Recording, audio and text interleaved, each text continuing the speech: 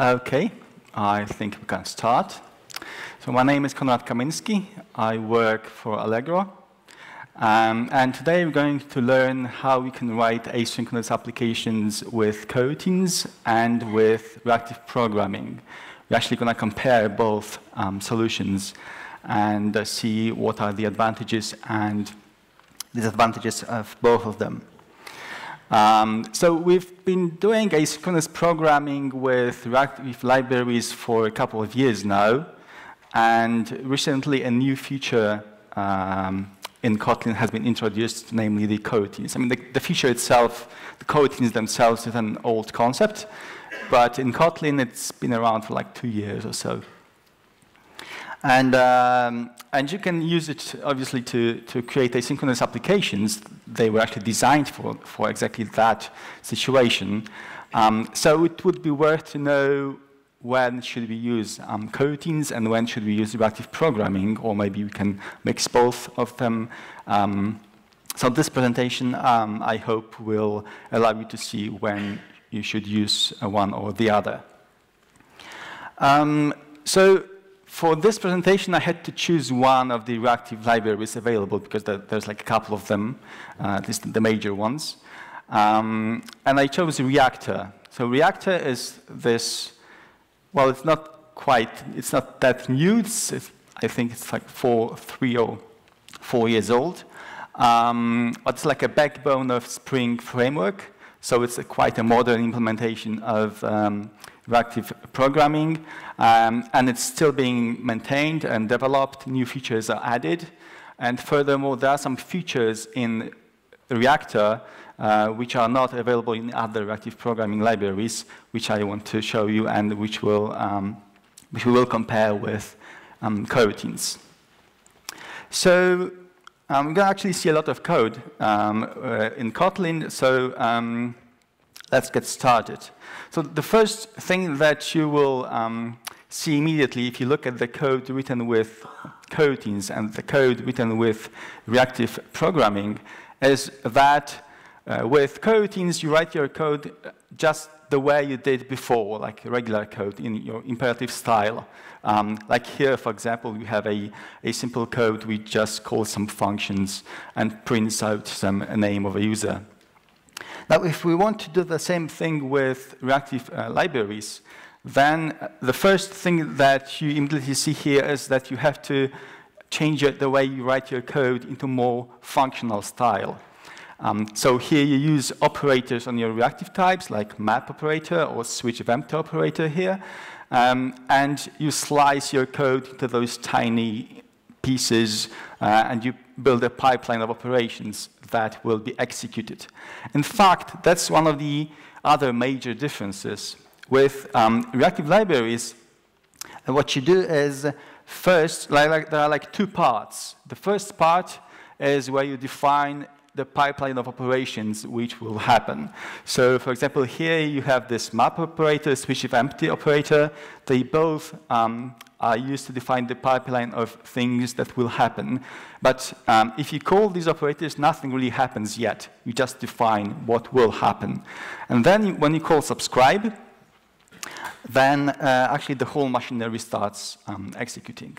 So this is like this two-step procedure, whereas with coroutines you don't have this. You just write your code and it just executes. So let's have a look at a code, an asynchronous code with coroutines and reactive programming in different situations that you encounter in your applications. So let's start with something simple, sequential code. Sequential code meaning that you call one asynchronous operation, then the other one, then the other one. The previous ones use the values that were returned.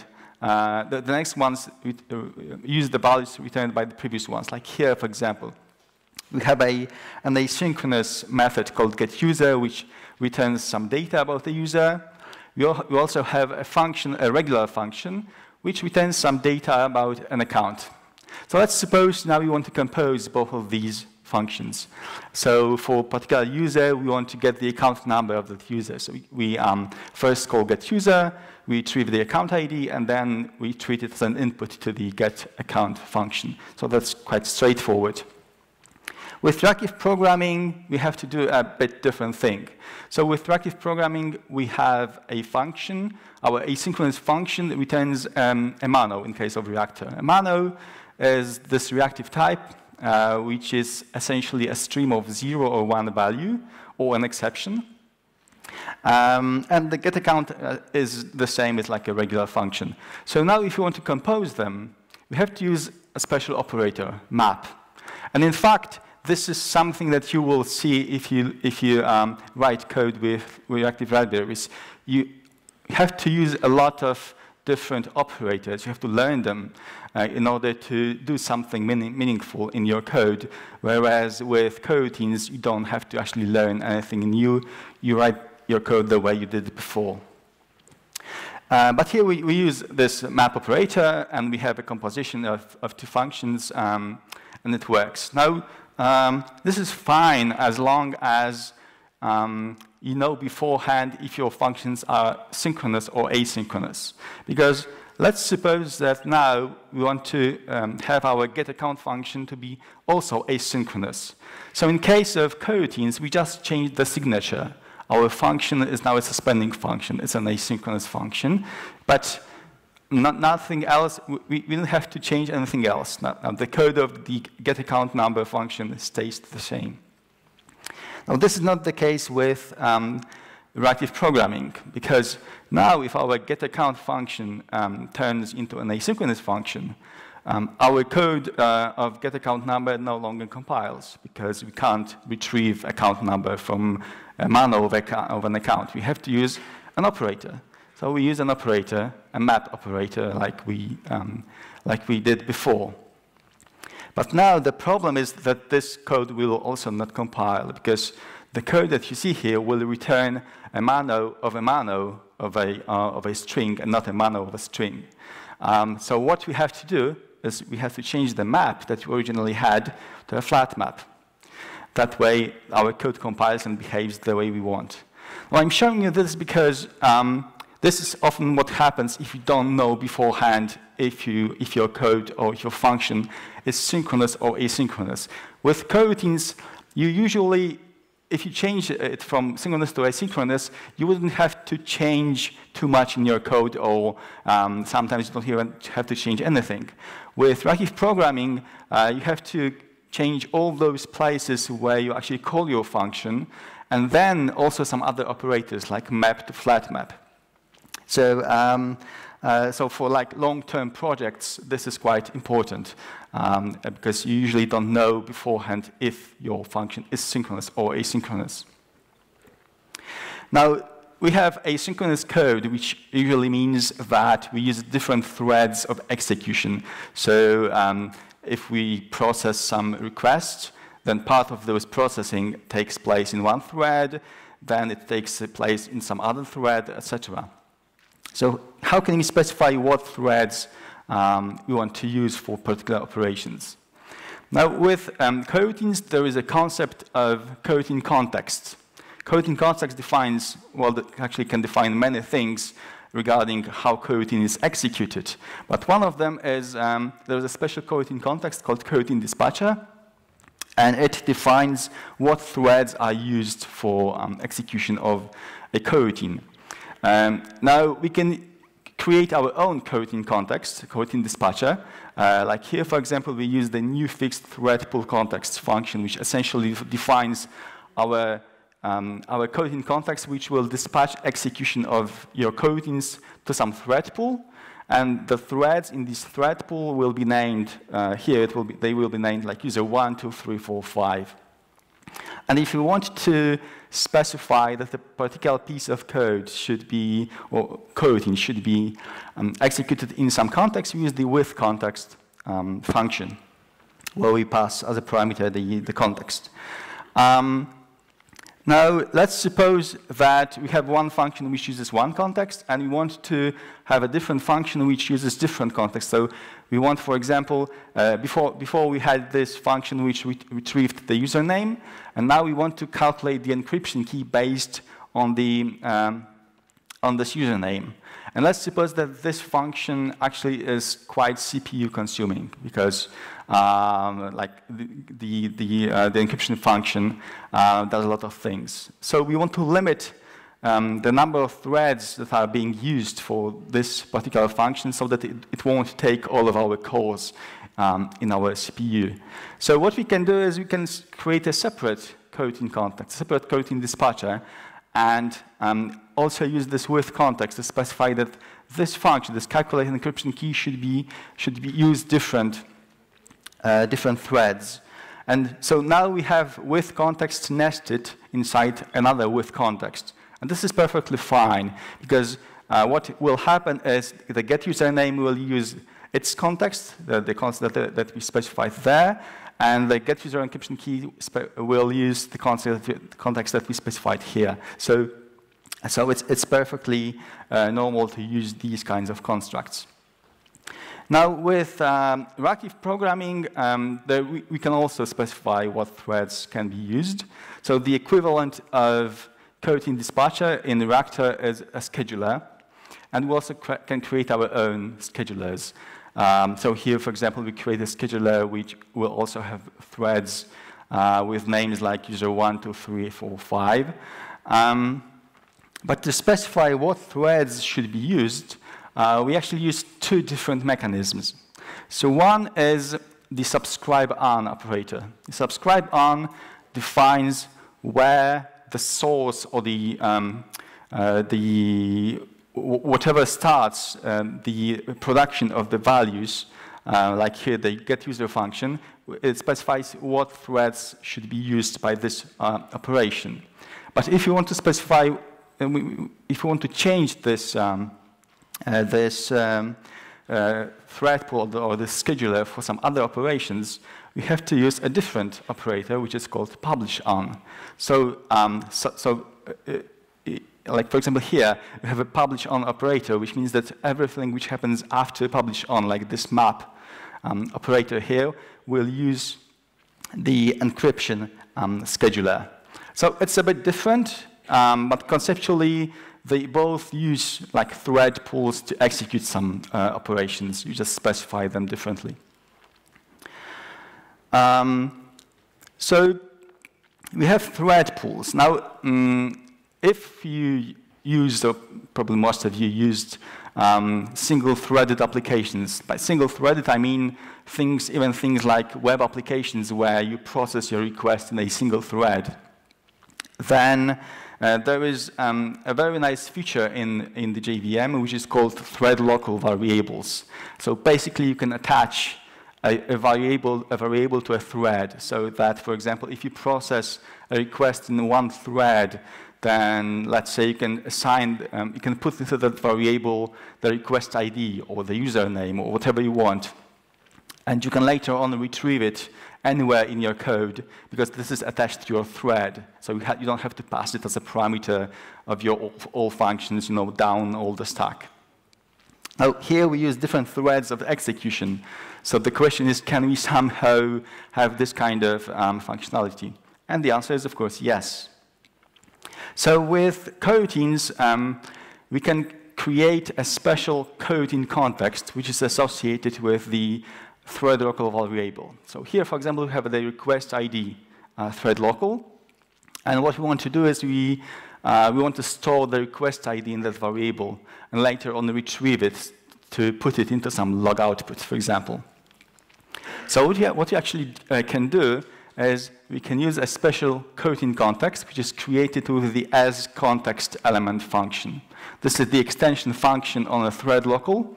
Now, Kotlin allows you to create your own functions on existing types, and this is exactly such a function.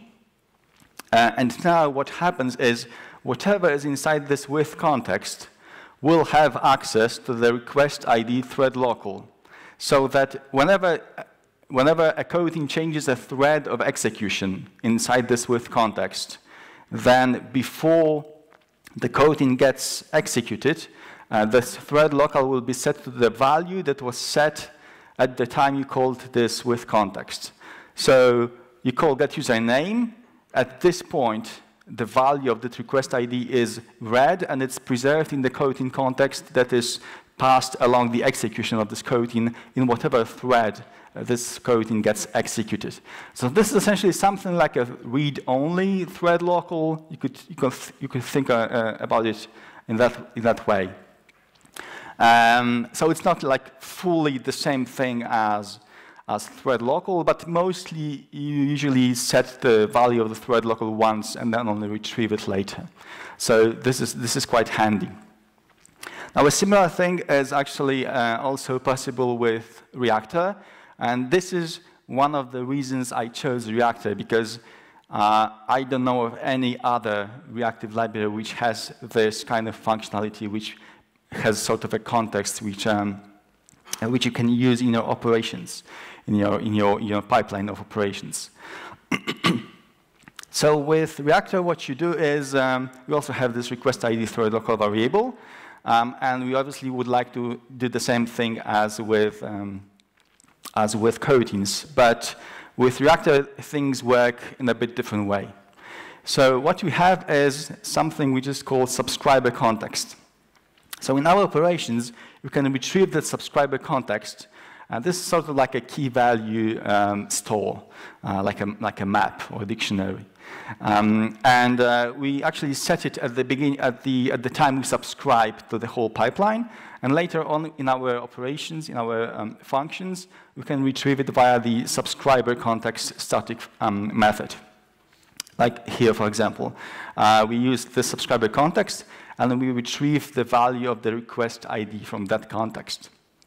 So to set this, to set up this context, we use subscriber context operator. Now, this is a different thing than the subscriber context static method we see before. So subscriber context operator defines the values that will be passed to all your operations downstream.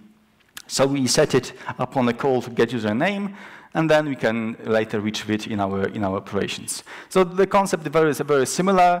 The bad thing is that you don't really have the same. You can't use thread locals, but you have to use special API for retrieving these values. So so it's a bit better with coroutines. Now, so far we talked about we only talked about like happy path scenarios, but you know, things usually are not always happy. So we have to also take care of scenarios where we have exceptions. So let's see how it is, how we can handle them. So with coroutines, we actually don't have to do anything special. I mean, we can write regular code with our asynchronous function.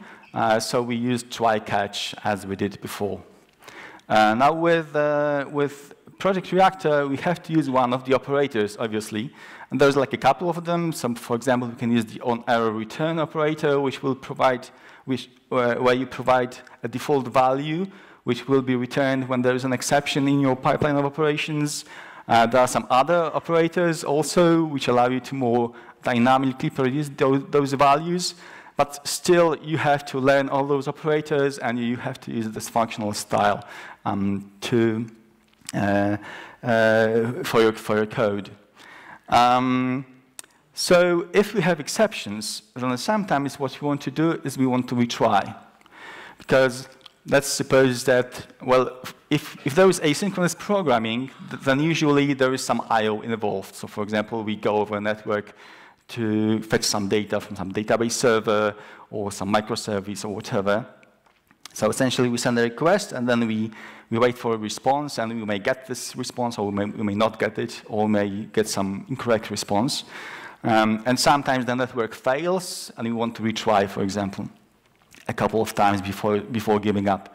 So the question is, how can we do it with both of these solutions? Again, with coroutines, we use regular code. So here, for example, we have a loop where we try calling a function several times, and we wait between the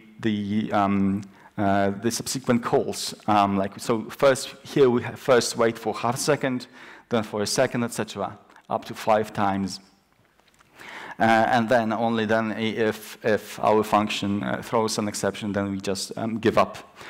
And in fact, this kind of code is so common. I mean, if we want to retry an operation, probably there are some other operations that you want to retry, so we usually extract this retrying code into some higher order function. So we can do the same thing here with Kotlin, where we can define the retry function, which takes as a parameter a function and some parameters about the retrial policy, so that all this logic about retrying is separated. And now our code looks a bit better, a bit simpler. So it's easier to use. Now with Reactor, it's a bit more difficult. So obviously the creators of Reactor have thought about retrials also, and they provide a special operator called retry when. So retry when takes as a parameter a function which itself takes as a parameter a flux of throwables and returns a flux of longs. So flux is a stream of, possibly infinite stream of values. And there's a timing factor. So it's like a sequence, like a list, but there's a timing factor attached to it so that the values will be delivered on some specific time. And by using this, we can actually say when and if we want to retry. So the function that we've seen before, the policy that we've seen before with coroutines, it can be also provided, as you can see on this slide, also for Project Reactor. It's a bit more complex, but essentially what it does is it takes an incoming flux of throwables, so the exceptions which are thrown in your operations, and then based on whether on how many times we retried, it delays. So this mono delay that you see is actually what it actually delays for some time, and essentially it's the same policy. So it waits for like half a second, etc., and then it produces a value to the output flux, which is an indication that okay, we want to retry now. It's somewhat convoluted. It's not as simple as with coroutines. Fortunately, for many kinds of retrial policies, there are some libraries available which you can download and use, which have those common policies implemented as functions so that you don't have to do it yourself. But if you want to create your own kind of policy, then you have to write this kind of code. So in this case, I would say coroutines are a bit better in terms of how you write your code and how easy it is to write your code. So far we talked only about sequential code, but since we have asynchronous functions, then we might want to execute a couple of them concurrently. So let's see how we can write concurrent code with coroutines and with Reactor. So there is a special function called async, which allows you to asynchronously create and execute a coroutine. So let's suppose that you have two asynchronous functions, getUser and getRoles. So the first one retrieves some data about a user, the second one retrieves the roles of that user. And we want to call those functions concurrently because, for example, they access different microservices running on different servers. And then we want to combine the result of both of these functions. So how do we do it with coroutines? Well, we use async to call both of these functions. Async will start executing the coroutines which are passed as a parameter of async. And then the async itself will finish its execution, and it will return something which is called deferred, an object of the type deferred. Deferred, you can think of deferred as of a promise type object. So things like completable future in Java are very similar. The difference is that with completable future, if you want to extract a value, I think there's a method called get, this method is blocking. So your thread will block until this value is delivered to this completable future. With deferred, the function, it's called await, which retrieves the value from this deferred, is a suspending function. So it means that the thread will not be blocked, because in coroutines, threads do not block on suspending functions. They only suspend functions. So in this code, we start executing both coroutines. They go to some microservice, fetch some data, and later on we will await for the results of both of them and combine them and return. So that's quite straightforward. One nice feature of there's one more thing here, the coroutine scope. So coroutine scope, it actually defines you well, a scope of operations. So basically what happens is whatever coroutines you create inside this coroutine scope, they have to finish its execution before the coroutine scope is sort of, you could say it's closed, so it returns a value. So what it means in practice is that let's suppose that these functions that we have here, getUser and getRoles, work this way. The getRoles function, well, the getUser function, it takes quite a long time to execute, like a minute. And then it returns some value. But the getRoles function, it fails quickly with an exception. So what we would like to have is that the getUser with roles function should also fail quickly, because getRoles fails. But we call await on the roles as a second call. So the first call is await on the user. So normally we would have to wait for a minute, get some data about the user, and then we call await on roles only to learn that the roles and the getRoles function failed, which is not nice. But since we have this coroutine scope, the coroutine scope knows about all the coroutines that were created inside this scope. And the way it works is that if any of those coroutines fails, then all of the other coroutines are cancelled, and they return also a failure result.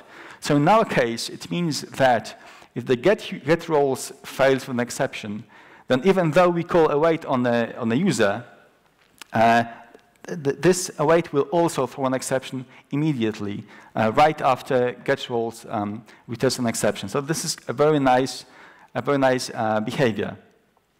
And in fact, we have the same kind of behavior with Reactor. The code is a bit different, because now we have two functions which return mono, and we have to combine those monos to create another mono. And we do it with the zipWidth operator. And zipWidth takes a pair of monos and a function, and this function gets executed once those monos there are some values delivered to those monos, and this function gets executed on the result of those functions.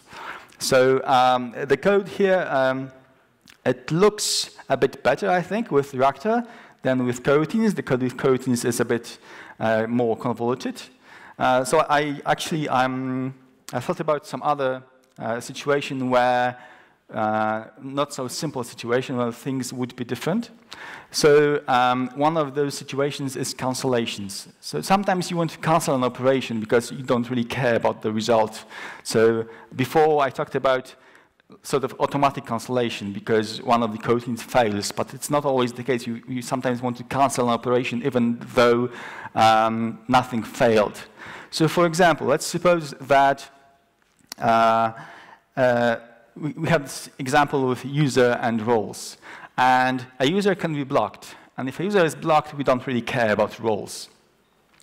So what we want to do is, if we get the information about the user, and that user is blocked, then we want to cancel the execution of the operation which retrieves roles, and we just return the empty roles. So with coroutines, it's quite straightforward. We wait for the user. If the user is blocked, we cancel the coroutine which returns roles and returns some value. Otherwise, we proceed as before. Now, we can do the same thing with Reactor, obviously, but the code is a bit more difficult. In fact, I don't even know if that code is correct, I asked a few friends to tell me how would they write it, and they're actually quite fluent in those reactive libraries. So they came up with some solutions. I took them and put something for myself, and this is what I have. I would be happy to see if there is some simpler code, but we will not analyze that, of course, but just by looking at it, you can see that it's a lot more difficult than the code with coroutines. So essentially, with this kind of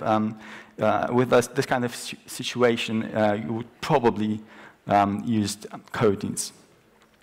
Now we talked about concurrent code. Now let's talk about parallel code. So by parallel code, I mean that you want to execute one function, one asynchronous function for a number of different values of parameters.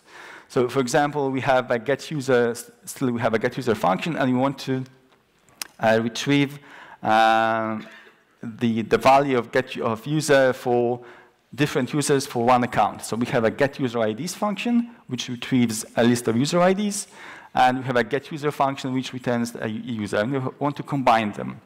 So again, with coroutines, that's quite straightforward. In a coroutine scope, first we call one function to retrieve the list of user IDs. Then we create a coroutine for every user ID, which retrieves a user. And then we use an await all function, which just awaits for all of those lists of the deferred that's returned and retrieves the values from those deferred. Now with Reactor, it's a bit different because if we have functions which return a mano of a user or a mano of a list, then we have to first transform a mano of a list to a flux, and then when we have a flux, transform it back to a mano of a list. So it's kind of, again, convoluted. What we normally would do is we would directly use a flux, and then our code would look a bit better, actually a lot better, than the one with coroutines. So I mentioned flux. So flux is this possibly infinite stream of values. Now, there is a similar concept in coroutines to flux, which is called channels. So a channel in the coroutines is something, you can think of it as a FIFO queue, where you can send a value to this queue and you can retrieve a value from that queue. But the functions which send a value and retrieve a value, they are suspending functions. So they do not block the thread. And how do you actually use channels? There is actually a receive channel and a send channel. They are used for receiving and sending. There's also a channel, simply, which is both receiving and sending channel. So let's suppose we want to have a function which returns a list of users, and we want to print the names of those users. So we can create a simple loop, which just receives values and prints out the name of these names. But the problem with this kind of code is that a channel can be closed. If a channel is closed and you try to receive a value, you will get an exception. So that's not really nice behavior. What we can use is a receivable null function, which will return a null value when the channel is closed. So that's one way to do it. The other way is to use a built-in function called consumeEach, where the parameter of this consumeEach is a function which will be called for every value which will be delivered to this channel. So this is how you work with channels in coroutines. For reactive programming, we use Flux, and there is a number of ways we can get and work on the values delivered by Flux. One of them is simply called subscribe, where you pass a function which will just take care of all those values delivered in this Flux. So that's very similar. Now, how do we generate these kinds of streams? So with channels, it's quite simple. We just create a channel. Like here, we create a channel of users. And then what we do is we launch a coroutine. We just send values to these channels. So here we launch a coroutine, and we use send function to send one value, second value, and then we close the channel. So that's all we do. In fact, this is such a very common pattern that there is a special function called produce, which will actually create a channel, and it will be a receiver type of this function that is passed as a parameter of produce, so that you can just write produce, and then you use functions like send and close. With Project Reactor, that's also quite simple. Actually, there's a number of ways to generate fluxes. Here it's a very simple one. We use the generate function where we have the sync object on which we call some functions like next or complete to also emit values or close that flux. So it's very similar.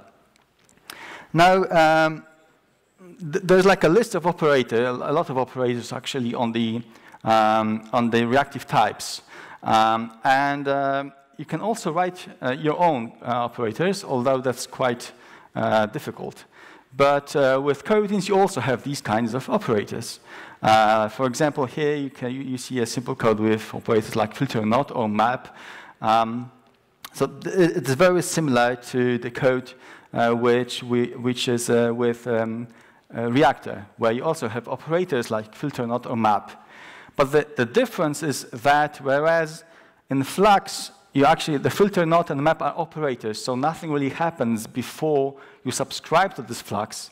In coroutines with channels, when you invoke filter not, there will be a coroutine started, and this coroutine will wait for some values from the input channel, and it will send or not send, in case of filter not, values to the output channel. So that there is a bit of difference in the way they work internally.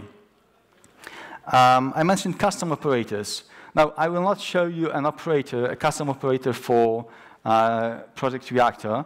I actually only took a look at the existing ones. And for example, the code for the filter operator takes about 300 lines of code. It's really very long and quite complex. Whereas with coroutines, that's quite simple. It's quite simple to write your own operator.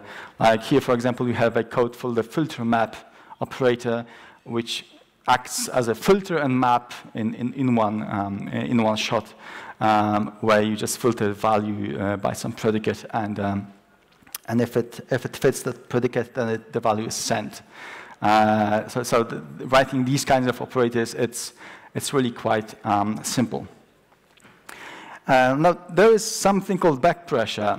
So essentially, if you have a producer of values and you send a lot of values, and you have a consumer of those values, and the consumer is slow, so it's not processing those values as fast as it should, then it may happen that the consumer is overwhelmed with these values. So there are some policies about what to do with it. So there is a couple of ways to specify what should happen with coroutines and Reactor. Now, by default, the way channels work in coroutines is that when you send the value to a channel and there is no one on the receiving side, then your send function will be suspended. You will not be able to send actually you will not be able to do anything in that coroutine because send will be suspended. And the same applies for the receiving side. If you try to receive something from a channel and there is nothing in that channel, but the channel is not closed, but there is nothing in that channel, your coroutine will be suspended until there is something in that channel.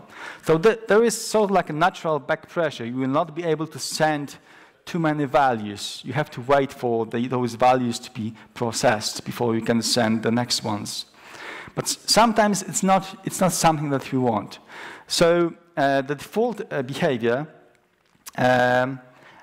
which is the default behavior of the channel, is called rendezvous. So we have a rendezvous channel, which means that the receiving and sending side should meet. But you can also create a different one, different kinds of channels. For example, you can have a buffer channels. So you put a buffer between the sender and the receiver. For example, here you have a buffer of the size 5. So it means you will be able to send up to 5 values, and even though there is no one on the receiving side, the send will not be suspended. Only when you call it the 6th time, it will be suspended. You can have an unlimited buffer, which essentially means the send will never be suspended. But the problem is there is only like a limited amount of memory that you have, and these values are kept in memory. So you can receive an exception saying that you're out of memory. So that's quite dangerous. And there is also a channel called conflated. So conflated means that the receiving side will only see the last value that was sent and not processed. So imagine you have a sensor of a temperature, and it sends values constantly, like very often. And there is a receiving side which reads those values, but it reads those values as like once a second. So it means that when the sensor sends a value, the receiving side reads that value and does something with it, and the sensor sends more values, but these values are ignored. Only the last value is actually remembered, you could say, so in a channel. And when the receiving side asks for the next value, it will actually receive this last value that was sent by the sensor. So this is also something which is sometimes useful. And of course, for Reactor, you have the same kinds of policies that you can specify. You can also specify that there is a buffer. You can specify something which is similar to the conflated channel. You can also create your own policies. So we've seen that in some situations, coroutines are better. In some situations, Reactor is better. Now the question is, can you somehow use one or the other solution and combine both of them? And the answer is yes. So there are some interoperability functions which you can use to combine both of these solutions. So for example, if you have a function which returns a reactive type, so it returns, for example, a mano of a user, and we want to use it in our coroutine, then we can use one of the extension functions defined on this reactive type. So for example, there is an await first or null function, which will wait for the value which will deliver to the mono, and if there is no value, it will return a null value. And there's like a couple of those kinds of extension functions. And the same, and by the same token, you can do the conversion the other way around. So if you have a suspending function which returns a user, and you want to create a function which returns a mono because you have a library which expects reactive types, then you can use a mono function where you just specify as a parameter your coroutine, and this mono function returns a mono as a result. So we can combine your library which expects reactive types with coroutines. And the same thing applies to flags and channels. You have ways to convert flags to channel and the other way around. Now, channels are actually if you've done something with reactive programming, there is a concept of a hot stream and a cold stream. So a hot stream is something that emits values even though there is no subscriber, there is no one listening. The cold stream is something which actually starts working only when you subscribe to it.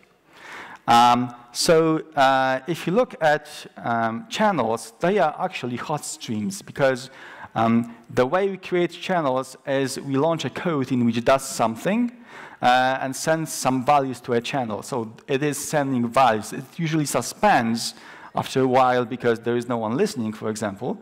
But essentially, it's an example of a hot stream. And up until about 2 months ago, there was really no cold stream equivalent in coroutines. But about 2 months ago, initial design was started for something called flow. So flow, it supports both hot streams and cold streams. Because you can't really tell if it's a hot stream or a cold stream, but by convention, it should be used as a cold stream only. Now, this is only the initial design. There's like some preliminary version available. So the API may change. I will just show you this one slide where you can see how the flow API looks like. It's actually quite simple. The flow itself has one function called collect. So it's something similar to subscribe for Flux. And this collect accepts as a parameter an interface flow collector which emits a value. So for example, if you want to write a function which returns users as a flow of users, we can use the flow function and the emit functions to emit the values of the users themselves. And the print users function is also quite simple, where you use the collect function. Now, there are some additional functions which are not presented here. So for all those operators which are available on the Flux, or essentially the reactive types, there are also operations on the flow type. They actually added in new versions of the Kotlin Coroutines library. And as I said, this is quite fresh.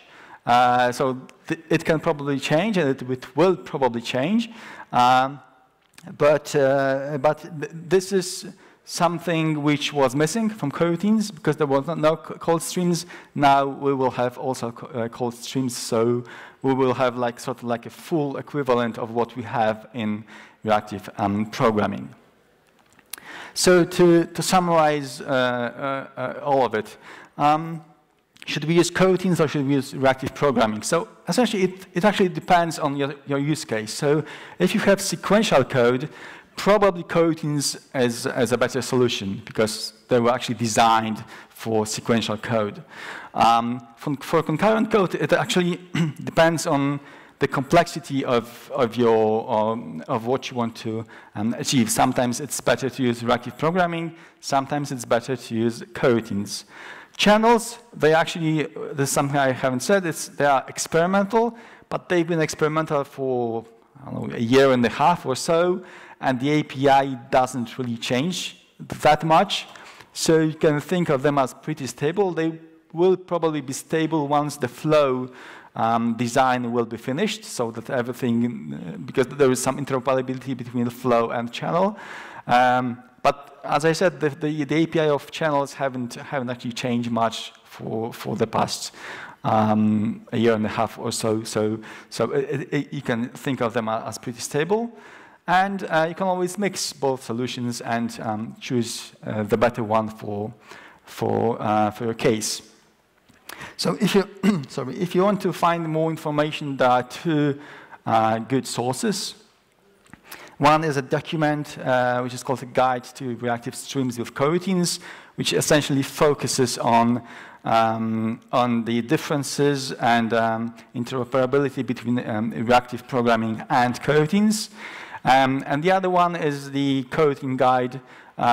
It's like a general guide to coroutines, and it also contains some useful information.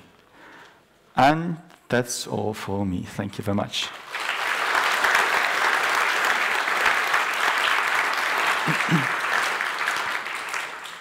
If there are any questions, I think I have 1 minute left. And you can also find me after the talk. I'll be around.